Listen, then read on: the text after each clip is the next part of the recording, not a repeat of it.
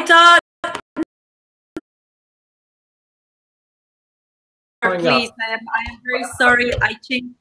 I moved homes. Too many things going on, so it's been a little bit. Okay, no, thank you very much, Carla. It's wonderful that you're here. I'm glad that you came a little bit late because it gave me a chance to look deeper. Do you know that you've got 27,000 Facebook followers, 47,000 Twitter followers, 70,000 Instagram?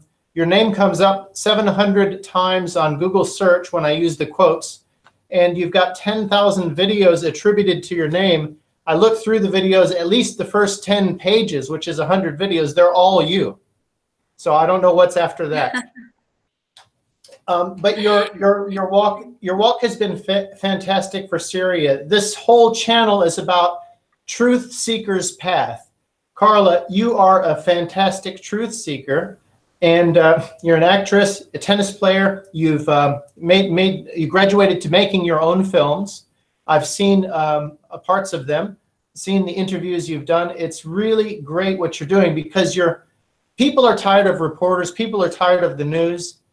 You're a real person, and I guess I want to get to know your walk. How has your walk? How did you find your walk? Have you found some sacrifices? Are you happy that you're on this? Obviously, you are. What are the challenges that you had? How did you wake up? So many questions I have that other people will be interested because my followers are just looking at the mess of the planet. And when someone like you comes out, it's unusual. First of all, thank you. I have no idea we're directly live, so I apologize for the time, and thank you so much for all your followers and the people that are watching us right now, and especially for you to give me this space and to give this space, like you say, through seekers. On the end, you know, I believe that once you see the truth, you must do something about it. You cannot not do anything about it. You made me many questions, so I don't know where you want me to start. You want me to start with Syria? You want to start with my life? What is the thing that you would like me to start with? Okay, so I guess let's start with what you're currently doing with Syria. Could you update us on what you're doing at the moment with your activism? Yes, well, I came back a month and a half ago from my last trip in Syria.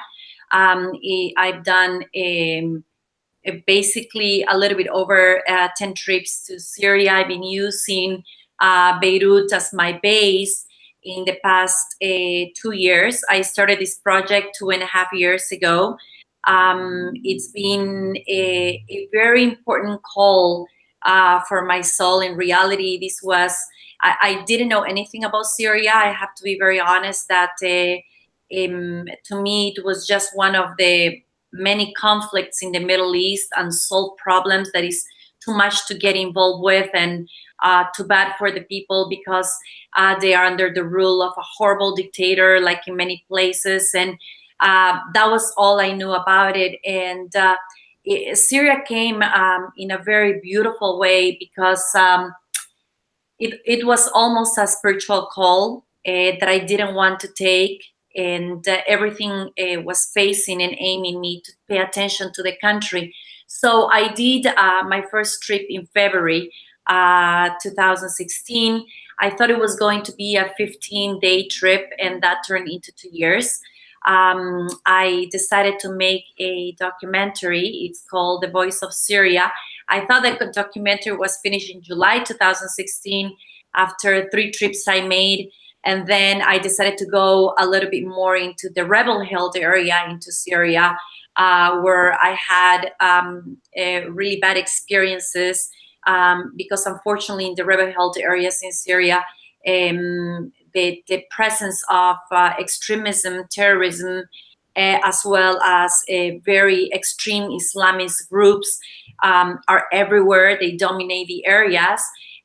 So I suffer what most civilians in Syria, in the rebel-held area suffer. So at my return, I wanted to go back to Aleppo, but on the other side, on the government area, because I wanted to compare East Aleppo to the other side of Aleppo. They told me it was insecure. So I kept on going later into France and England and Germany, and tried to speak with refugees, Syrian refugees, to understand a little bit better, because there were too many different stories that one did not go with the other, and the narrative that we hear in our media and what I knew had nothing to do to what Syrians were telling me inside of Syria, even in rebel-held areas. So then after finally I got permission and to go into East Aleppo, into Aleppo, and it just happened to be in December, where I spent close to 25 days when it was the actual liberation of the big battle of Aleppo. And then that took me into going back 2017 much more. So I thought in February 2017 I was finished with the film. Then in July I thought after a trip I was finished with the film. Palmyra was liberated. Palmyra was retaken.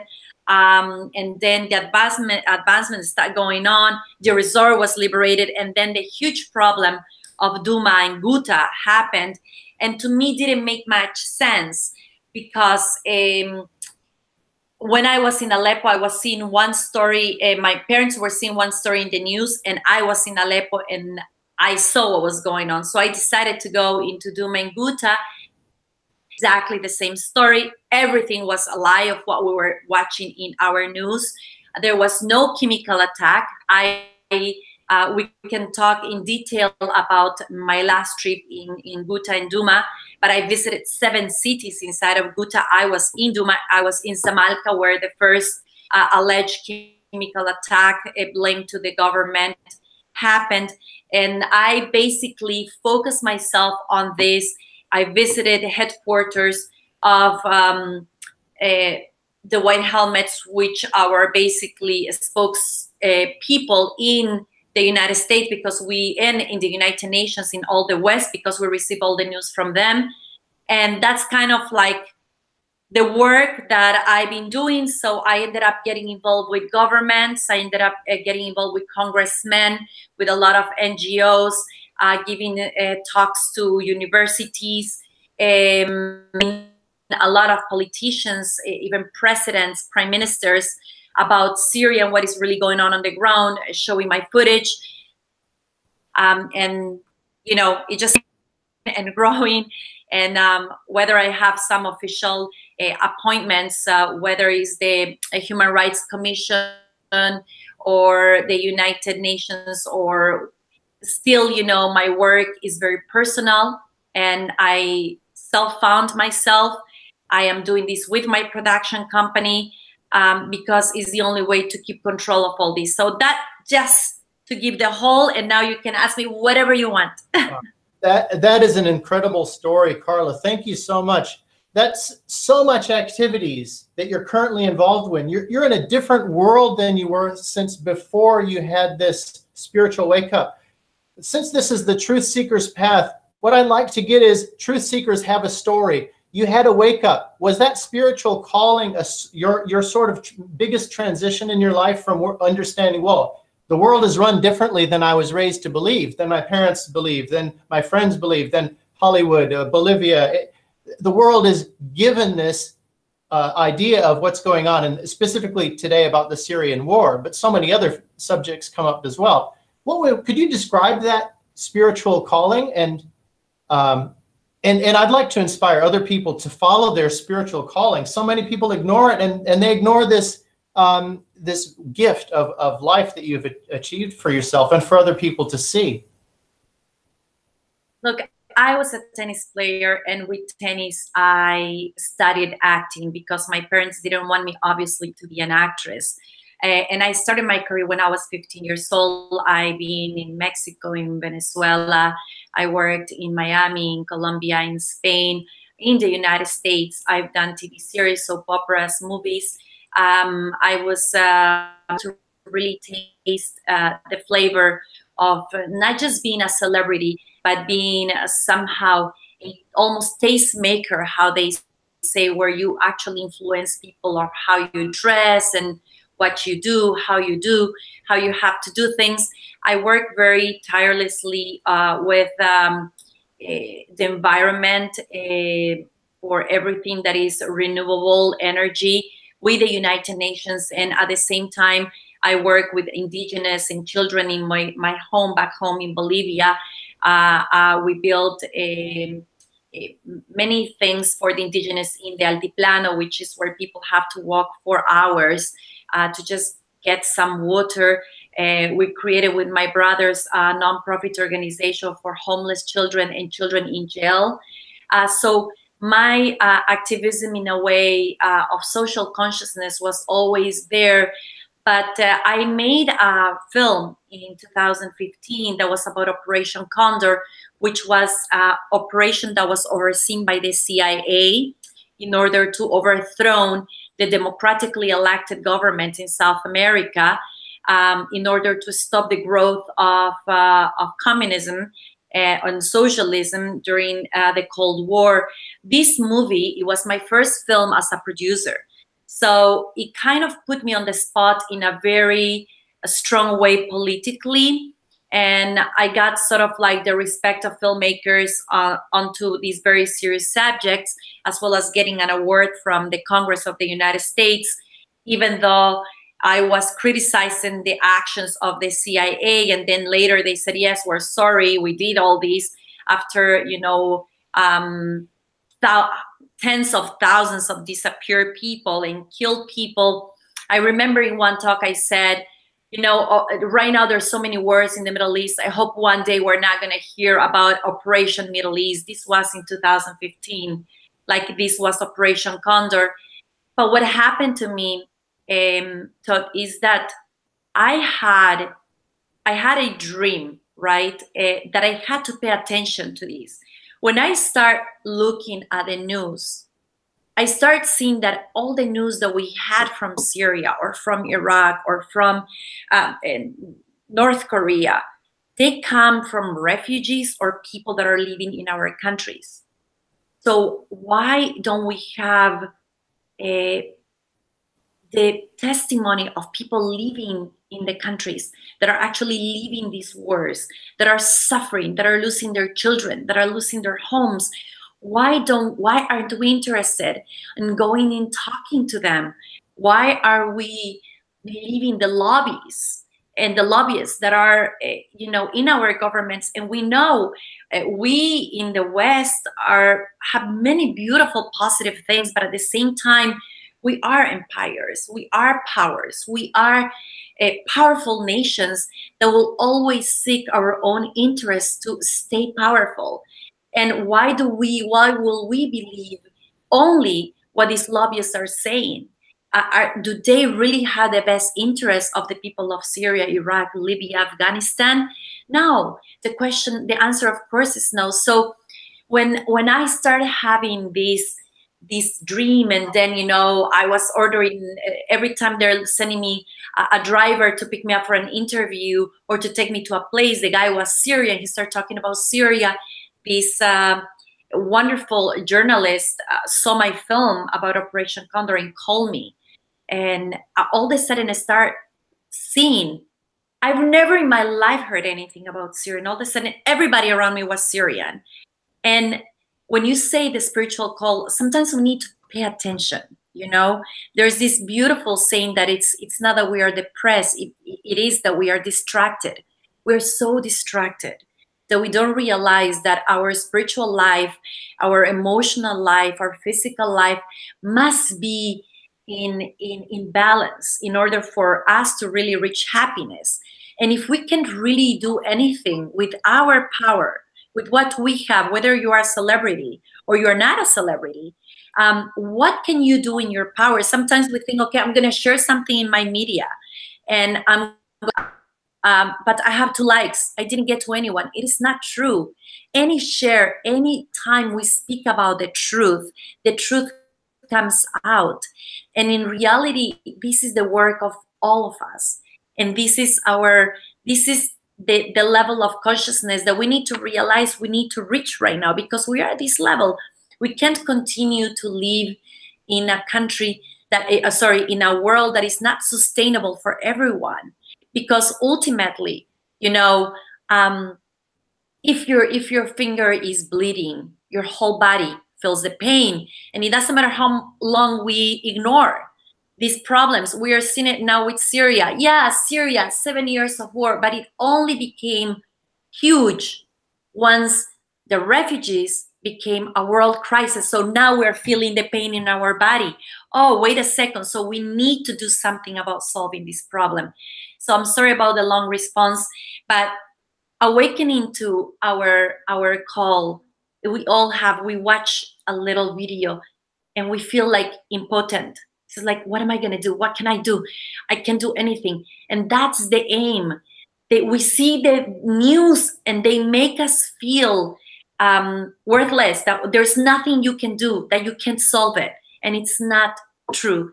The number one step to waking up is that each of us have the actual power to do something to change the world. Thank you for that message. And please don't apologize, Carla. This is your floor. We're honoring you as the truth seeker. You've done so much. So you got the floor. I'll just try to prompt you along the way. Let's go with that. You've got a spiritual calling. You're already socially conscious, and you are awakened, well, to another level, let's say, by a dream. And the dream is accompanied by some real situations. Some people call that dream yoga. There's a thought that says the dream is a symbol of life, and life is also throwing symbols at us. And if we're walking honestly in our path, in communication with that higher intelligence, we actually receive a lot more of these indicators, and we're guided along the path. It seems to me you've been guided right into Syria. You had a mind accepting the truth presented by the lies presented by the media. That was your truth to some degree about Syria. You went to Syria, you learned the truth because you talked with people on the ground. Oh, who would think that you should do that? With all these countries going to war, we don't listen to the people who are on the ground in the country. So you did that, and now you come back and you're talking to the United Nations, you're talking to all sorts of people from every different level of society. Do people listen to you? How has your life changed? Have you found yourself effective in this communication? Yes, actually, what is beautiful in this world is that there are many politicians that actually want to do the right thing in every government. And what is crazy is that there are actually politicians in all these powerful countries that truly do not know the truth, that they don't know what really is going on, because our agencies have been lying to our decision makers in order to manipulate the result on what needs to be done in order for our policies to be basically enhanced or benefit. So it's been a very beautiful journey, because I was surprised to talk to many congressmen in different places and even MPs that they actually truly know what's going on. And they've been fighting this battle in their Congress, in their parliament, talking about this. But it's very frustrating that after I have a meeting and the guy tells me, wait a second, so this is how it goes, right? So we are actually supporting terrorists. So our weapons end up in hands of the terrorists, right? I've been saying this in the parliament. I've been saying this, and I fight, and they fight me, and they tell me that I am pro-Assad, and I tell them, yeah, you're right. Look at this, and I show them but then they go into with their paper to present this, but then they give a public interview, and they say, yes, we are here and we support a military action against Syria. What, you just told me something else. We just had a meeting with all of your staff, and it is sometimes very frustrating. But I know the truth is there, and I know that it does have effects. We've been working with a lot of groups in order to try and remove some of the sanctions.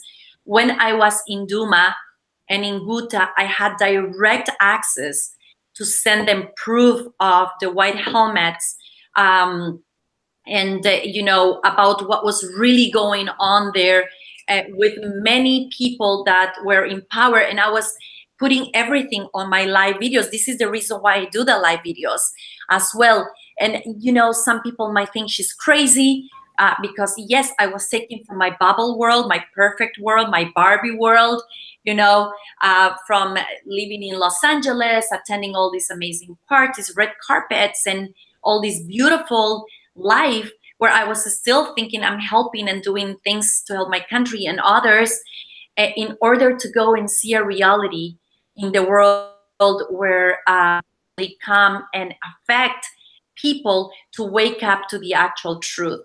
And in the United Nations, I think a lot of people, as you were saying that you were looking at one of my interviews with Dr. Jafari from Al-Jafari, sorry, from Syria, and he says even him, he gives a speech, he gives a talk. Nobody supports him while he gives a talk in the Security Council. He leaves the Security Council, and the ambassadors come and tell him, "We know it is the truth. I'm sorry, we're sorry we could not support you." And this happens to me too. I was with a very, very high brigadier, very high, that was in charge of some of the actions even in Libya. And he asked me for a private meeting with me when we were in a summit for human rights. And he asked me, he said, I was in Libya and I saw, and I informed NATO that this was a big mistake, that we should have never go in and get Gaddafi, because when I was there, I actually saw people like Gaddafi. How is it in Syria? Do people support Assad? Are there anybody that like him? And I just nod my head, and he said, I knew it. And the problem is that many of us know, but we're being stand-byers. And that is the biggest crime. We can't keep on being stand-byers. Well said. Carla, you are very brave. You probably hear that word a lot. I don't want to say it in just a simple way. You've put your life actually at stake. You must have felt unsafe at times dealing with white helmets. They're absolutely not the kind of, my viewers know what kind of people make up white helmets. It's not the people that are looking for weapons of mass destruction against Syrians used by Assad. If anything, it's them using those weapons and doing a lot of the terror that you talked about with the diplomat from Syria, Jafari. You put your life at great risk, Carla. You came out with you're a gem of a person to follow your path, first of all. You put your life at risk. You came back with great stuff. And it's hard to communicate with some people, but you have to believe you're making an effect. Salute to you for the fight and for the effort. What do you have to say about, I mean, that's probably not for everyone. Have you felt, could you describe a story about feeling unsafe or how it was to be with Syrians in these bombed out zones that you have so many videos about? Oh my God. Look, first, thank you for your words, but I know this for sure, that any human being that will go into Syria, and we've seen this, anybody that's gone to Syria, spokespeople for Syria, for ending the war, when you see the faces of these children, when you see the faces of these women and these men, and they have no hatred, they have no hate, they have no anger, they just want the war to end. They're the most humble, loving, welcoming people. Just, you know, and I try, and I don't, believe it or not, I don't give many interviews because I am so deeply in love with this nation that I am so invested, personally invested completely with every piece of myself, because yes, I was under so much danger so many times, but it was the people, the ones that protected me. They were the people, the ones that helped me when we could not cross a checkpoint and there were shellings or there were, you know, bombings. A family that were 15 living in this house opened their door to me and 7 people in my team for us to sleep there, and they gave us all the food they had and gave us coffee and gave us so much love. And you know, it is so hard because you become like family in hours while the shelling is happening, and then you cross, you go into the very dangerous place, you are in the front, like you come back and this family is no longer there. No, they've been killed. It's very difficult. Oh my. Yeah, that's horrible. So sorry. That's why I it's very hard for me to talk. And you say, you know, they gave me everything, and you feel you know, you have to do as much as you can. You have to fight as much as you can. And you say, who are they to risk their lives for a foreigner? And what, I wouldn't also risk my life for them. And it's such a beautiful journey and path, because you feel such a different sense of importance of your existence, of breathing, of understanding that if you're in the middle of terrorist attack and you made it through the day, you wake up and the following day you're actually breathing, you're actually alive. What are you gonna do with it? And this is what Syrians have learned. It is the resilience to keep on going every day, to not give up, to continue going. And they make you cry with every story, because nothing will destroy their soul. And this is the reason why they have won this war. You know, we are in the 2 days where the South is being liberated, where terrorism is basically completely expelled of Syria. And this is not just the victory of the Syrian army, but this is the victory of the people of Syria, their resilience, their resistance to not having hate, not getting into desperation. You know what it is to be in the house of a man whose wife was killed in front of him, his 2 children were raped in front of him and then killed, and his house was burned, and he has the strength to tell you, he has the strength to tell you in your face, don't worry, don't cry, because he's telling me the story and I'm crying, of course, and he tells me, we're gonna raise like the phoenix. We're gonna be okay, and with these stones, we're gonna rebuild a better Syria. And you look at them and you want to slap at them, you want to hug them, you want to kiss them, and you go like, why are we destroying this nation?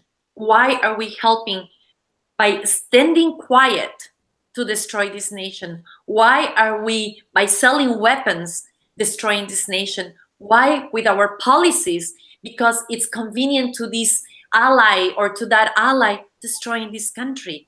So yes, of course, I'm going to risk my life 1,000 more times for these people, because they deserve to have peace as much as you and I deserve to have peace. And it is our duty, you know, to fight for human dignity, and to fight for showing, you know, that we are no longer warmongers, that we are people of peace, that we deserve to be happy. I'm so sorry. It's just that it's crazy, you know. You see, it's already 700,000 people dead in this country. Yeah. And it's only, this is only Syria. Iraq is 1 million. Yemen is happening. I mean, how many more people has to die? Yeah. And the most vulnerable are children. Yeah, unfortunately, there are people making a lot of money on these wars, and I have a sneaky suspicion that that money incentive is influencing a lot of people to make decisions that they normally wouldn't make. And it's people like you that, to a very small degree, people like me and others that are getting the word out. But people like you have been there. Your story reminds me of one guy I interviewed, and you're right. Everyone who goes to Syria, everyone, they come back with the same story, because they've eyewitnessed the people on the ground, the culture, the diversity. The women are treated quite well. They live freely, not like under U.S. ISIS control. I say U.S. ISIS because it's the same zones that they control. The rebels are basically the terrorists, which are funded, and most of them are foreign. We've established all that. We know that because people there see that. Do you have evidence of? Oh, I guess we could go on and on. I don't want to. I guess this is about honoring you. Thank you very much, Carla, for this. How much time do you have left in this? Do you have any time to talk about your opinion of different people's wake-up category? So in Bolivia, are people mostly getting it when you talk to them? In the US, are people mostly not getting it, as with me? Because you can hear my accent. I'm living in New Zealand, but when I talk with Americans, well, it's better than it used to be. That's all I can say. How about your experience of talking? Yeah. Well, right now I'm good with time. I'm sorry I was late, so I'm okay with time. We have 30 more minutes, but we can cut whenever we need to cut. You know, I think everybody is getting it once when they start seeing people get it. The problem is that to fight 7 years of propaganda, it is very difficult to try and convince, the world that what you've heard is not true. I mean, look at me. I went there 10 times and I would go again and ask again. I was thinking it was propaganda. There's no way there are people that like Assad. Why would they like him? If he is like, gassing them, if he's poisoning them, if he's killing them, why would there be so many people? So then I was going to the sides of opposition. I was going here, I was going there. The point is this, and this is, I think, the most important gift I can have to your people. The truth has many faces. And depending where you're standing in the truth, you're going to see one thing or the other. But there is one dominated truth that is the one that will always hold the people that are leaving the problem. So if you are neighbor screams from the next door, you have one truth, and that doesn't mean that it's a lie.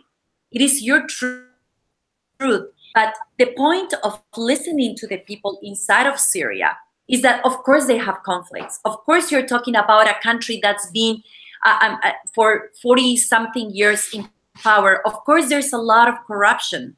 Of course, Syrian people do not agree with many things of the government, but they support their president 100%.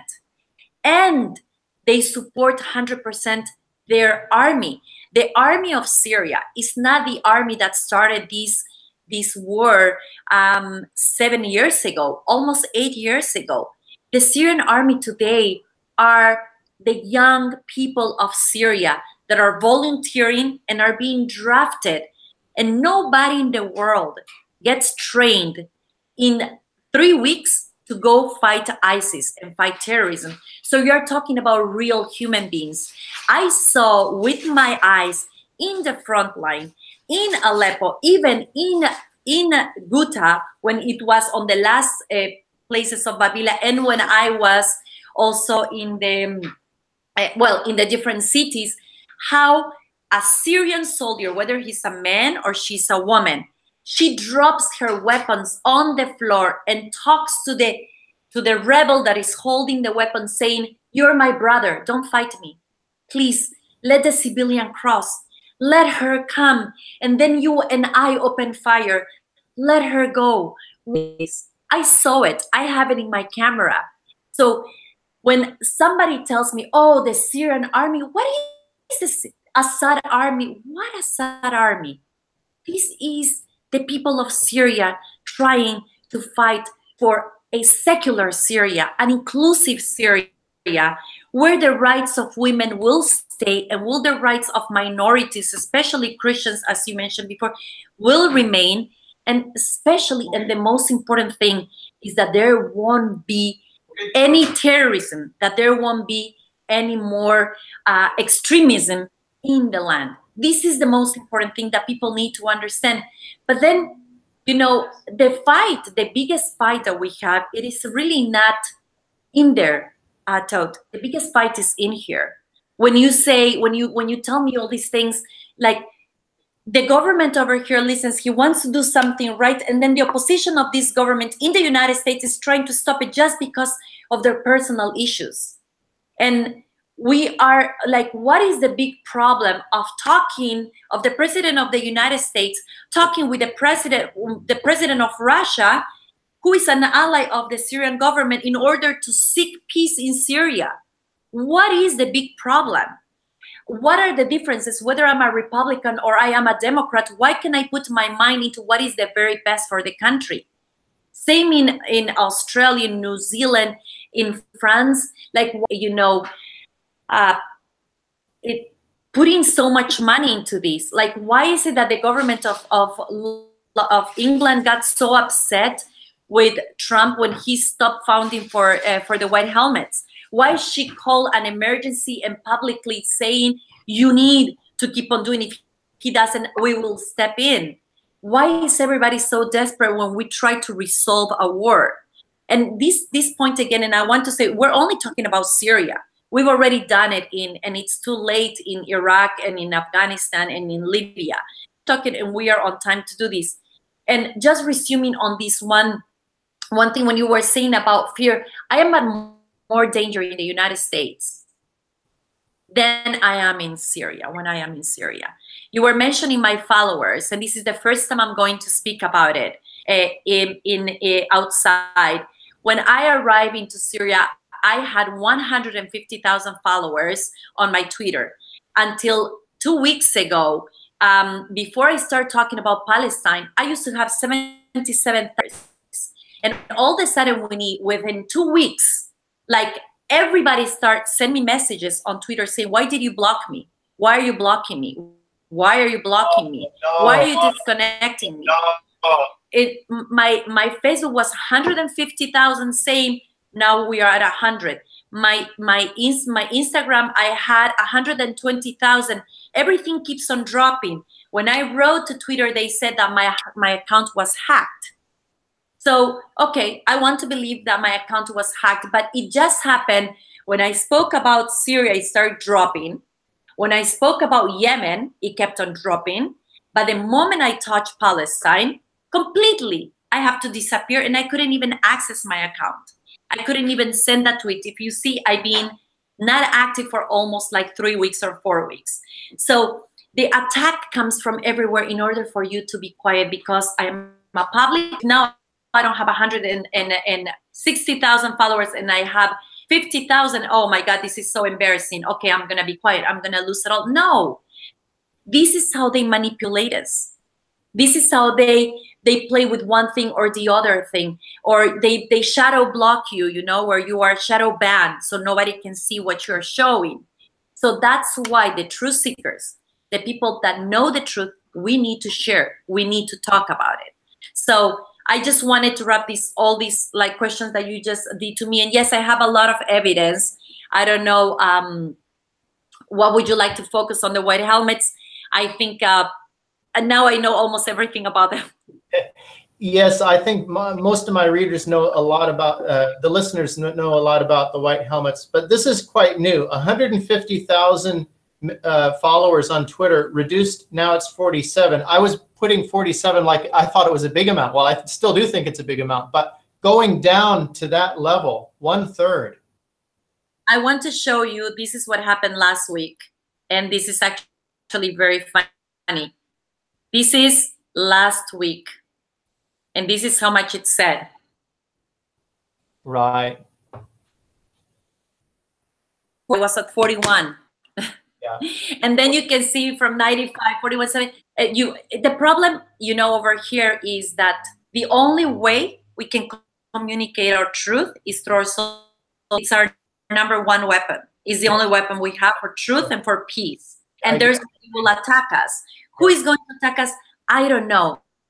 But you know, like Syrian says, I don't care. But we need to be victorious.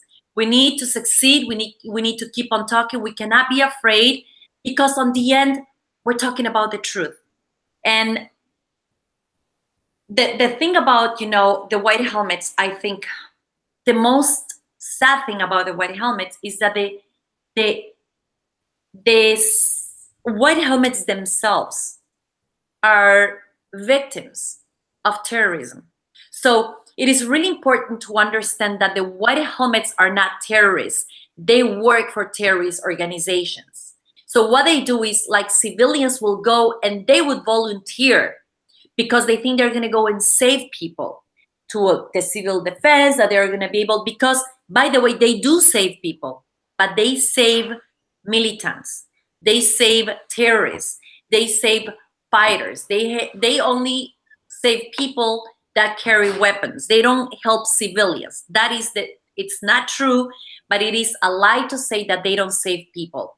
Now, the next thing is the fact that they go, they volunteer, and they find out what they have to do. They find out they are supposed to make these films that are fake, that they are supposed to only save families of nations. And then in Duma and in Guta, in Babila, in Zamalka, they were forced to leave to Idlib. Many of them, they did not want to go. And I also spoke with some people extraofficially. They won't give you an interview in front of the camera, and they're among the civilians, and they decided to stay there quiet and try to escape because they were forced to go into Idlib with their whole families. So them themselves are being victims, the Syrian ones, because all of this is led and orchestrated by foreigners, that they're not even Syrians. Right. Very sad story. You've broken a few things there. I liked how you ended that, Carla. You said that we're the path of the truth seeker, and who are our enemies going to be? I don't know, and I don't care, but we're going to fight them. Something like that, just like Syrians. Thought that's wonderful. I'll get the exact quote what you said. I thought it was very well put. How do we lighten up this mood a little bit? This is so heavy, and you broke so many important stories. I don't want to just leave it all heavy, because we feel enough of that. And you said the word frustration. You come with the truth, and it's so obvious to you, and you present it, and many frustrations along the way. But there are little victories that happen as well.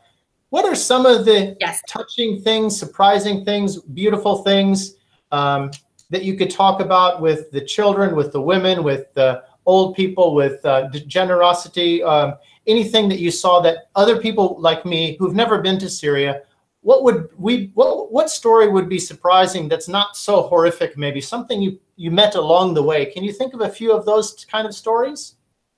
Oh my God, you know what is the beautiful thing, Todd? That you have one sad story and you have 30 amazing stories. Because I had a meeting with the advisor to it was probably one of my first and only official meetings, because she's a very important lady, and she was explaining to me, you're talking about a country that precedes 10,000 years to civilization. They've been living in this land, in this earth, for 10,000 years, the Syrians. So the number one thing they have is they have an extreme knowledge about culture, and about understanding the respect of Mother Earth. They call to Mother Earth Ashtar, Mother Ashtar, and they think of Syria as a mother. This is one of the most beautiful things that you will hear, and that makes you fall in love with them, because they said, but she's your mother, she's my mother, she's my lover, she's my life. And they refer to Syria as a female, but a mother breathing being, and that she's suffering. And I asked this Palestinian man who had a Canadian passport, and I asked him, and his wife is Canadian, and I asked him, and I said, why don't you leave? And he said, if you would see your mother crucified like Jesus, would you leave her? My mother, Syria, is being crucified, and I'm not gonna watch her die. I'm gonna her until her last breath, because we're gonna be victorious. Things like these, they speak in poetry. You're walking and you don't have enough time, because everybody offers you a cup of coffee. Everyone gives you a cup of coffee. We were in the middle of destruction, in the middle of all the rubble, and there's this kid, they always send their kids. It's like, hello, hello, and they don't have shoes, and they come, it's like, my father and my mother want to invite you to have coffee in the house. And then you go, they don't have windows, they don't have roof, and they welcome you in their home, and they open everything, all their food that they have. One of the beautiful stories that I had actually this time was that I met this girl last year when I was doing a Twitter live video, and she invited me to her house. Her house didn't have her doors, and when I was this time in Buta, she sends me a message saying, you know, my house now is completely rebuilt, and I made a live video. When I arrived to her house, and she's still in the middle of all the rubble, but you could not believe your eyes, her excitement of having her house rebuilt, and how people go back in the middle of the rubble and they're ready rebuilding everything. Aleppo, after 3 days of the liberation of one of the cities, I remember there was this like huge march, of hundreds and hundreds of children dressed like Boy Scouts with a little thing over here. So I asked them, you know, what are they? And they said, they're the Scouts, girls and boys. It started with Christians, so they were Christians that they used to do rehearsal for music and, you know, for Eastern time. But now also a lot of Muslims join. And what are they doing? They all had a little painting thing. And they went and crossed into the safe zone that was just liberated and started painting the how you call it, the way where you walk, the pedestrian walks. Yeah, walkway. Yeah, sidewalk. Yeah, the sidewalk. So they were painting black and white and yellow the sidewalks. They were bringing plants in the middle of the streets, and they started putting trees. And this after the shelling, and they're like all these children, and you see the priest over there, and I'm talking to him and I'm telling him like what are they doing? This is like nothing. We can't expect the government to rebuild our country alone, so we're helping them. We are Syrian. We need to do this. And you can imagine, you cry for sadness, you cry for happiness, you cry for emotion, and you go like, oh my God, you are so going to win this war. You're so going to win this war because you deserve it. And then, you know, you talk to the girl. I'm going to tell you a very funny story. I have many, but this is one of the funniest stories. So I was interviewing these two students of university. No, they're going to university. They're 17, so they're going to graduate. And one is Muhammad and the other one is Ahmed. So everybody's name is Muhammad, Ahmed, after the prophet, right? So we're talking about, you know, and I said, well, is this, I always make this question, even in my live videos, is it true that this is a religious war? And they say, the guy tells me, well, no, here in Syria, we don't care about religion. You know, he says, we're Syrians. And I go like, yeah, what does that mean? That means we're bad Muslims. And I go, what does that mean? And he says, it means that we hang out with Christians. We hang out with, we don't care. We sometimes drink. Sometimes we pray. Sometimes we don't pray. We love everybody. And women, they dominate us. They tell us what to do. My mother is the boss. And I say, oh, you're telling me propaganda. I say, you want me to believe these things? He says, no, you know, we really are good friends. We have Christian friends. We have Muslim friends. And these stories. And then he says, yeah, because, you know, for instance, when I go to church with my mother always, and the guy turns around and he tells him, Ahmed turns to Muhammad and tells him, what do you mean when you go to church? Yeah, when I go to church with my mom. He says like, what do you mean you go to church with your mom? Your mom is Muslim. It's like, no, my dad is Muslim. It says like, yeah, but you're Muslim. I said, no, I'm Christian. And he looks at her and says, so why is your name Muhammad? Because my father is Muslim and he put me Muhammad, but my mom is Christian and I go to church and I'm Christian. What is your problem? And the guy goes like, no, I'm your best friend. I should know this. It's like, and that for me was the best. You had to see, because they were fighting for like, not fighting, like discussing this issue for nearly 4 minutes. And I was laughing saying this crazy, that they truly had no idea. And, you know, how girls even, you know, they are best friends and one uses a hijab and is covered until here with a little scarf. And the other one is showing her belly and her shoulders.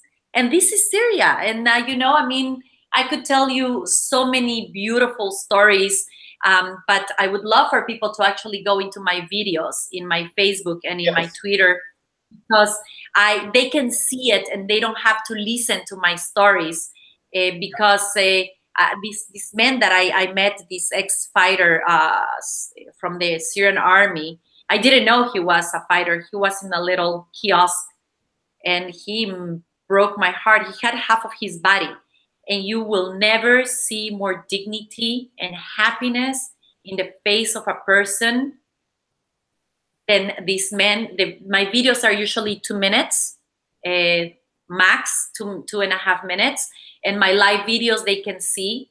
I do the live videos, so nothing is prepared. Sometimes I'm in the car for 5-10 minutes, and then I talk to people. And people. Great. Yeah. That's a great way to round this out. So many stories and experiences, and for every sad one, there's 30 beautiful ones, challenging ones, funny ones. So how do we find you? I mean, you are all over the place. Do you have some favorite places? Let's get that into the body of the text of this video and make sure people can follow up on all those short videos that will make them more addicted, and they'll see some of your longer videos, which are fantastic as well. Well, they can find me in my Instagram. I don't put as much. There are very nice pictures, but my Instagram, my Twitter is Carla Ortiz O with C, at Carla Ortiz O, and my Facebook is Carla Ortiz Official. It's at Carla Ortiz Official, or they can just Google Carla Ortiz. It's my fan page.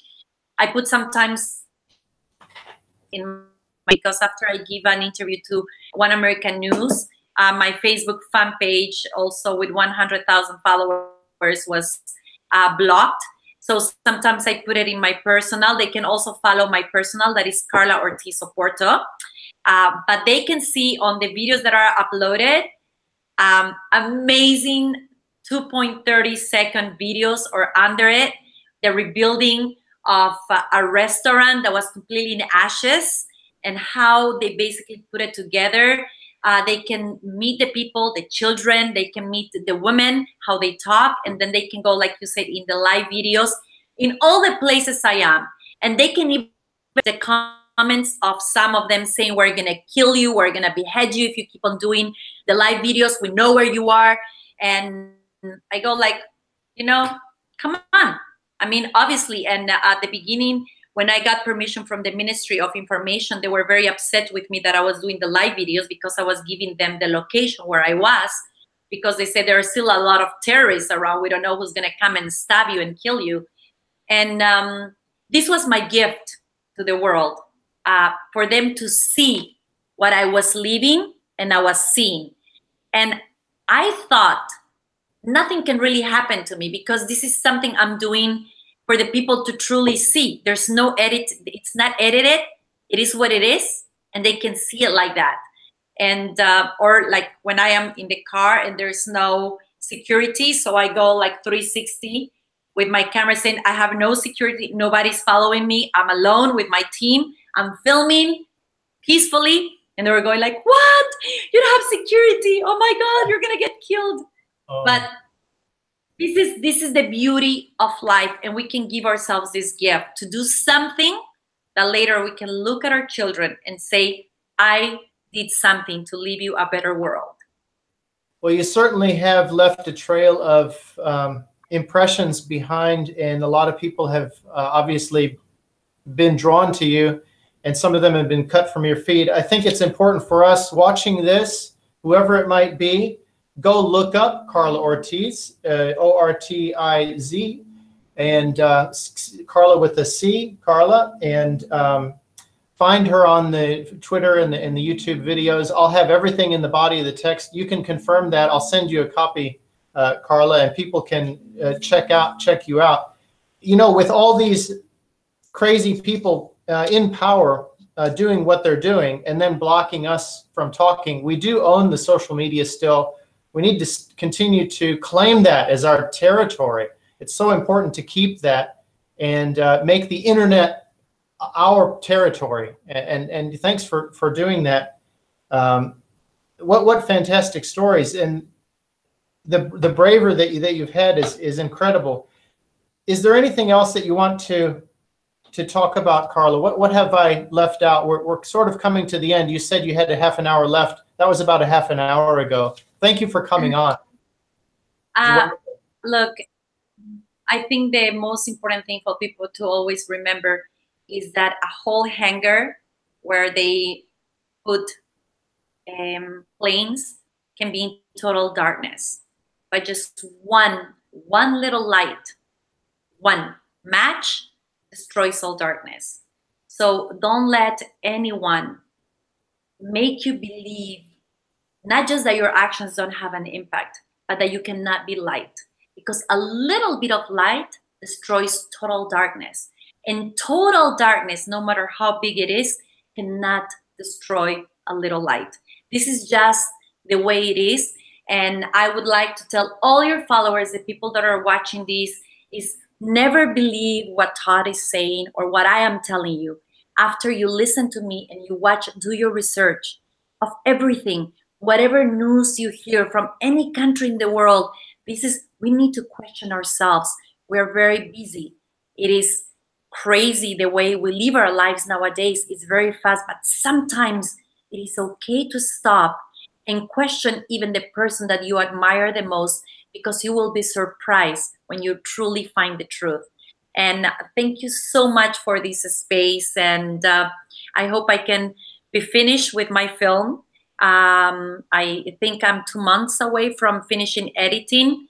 I'm gonna be starting also an Indiegogo to get some money to finish, to finish properly with the whole post-production and everything. But I think and I hope that we can open a little bit the eyes of people with Voice of Syria. Hopefully there are going to be many other voices of different countries and other films to come. Thank you very much. Last word was with you. Thank you, Carla Ortiz, for the work you've done in this film. I really look forward to seeing it. I'll put a review up for that and broadcast it as much as I can with this little channel, and I'm sure many other people will do the same thing.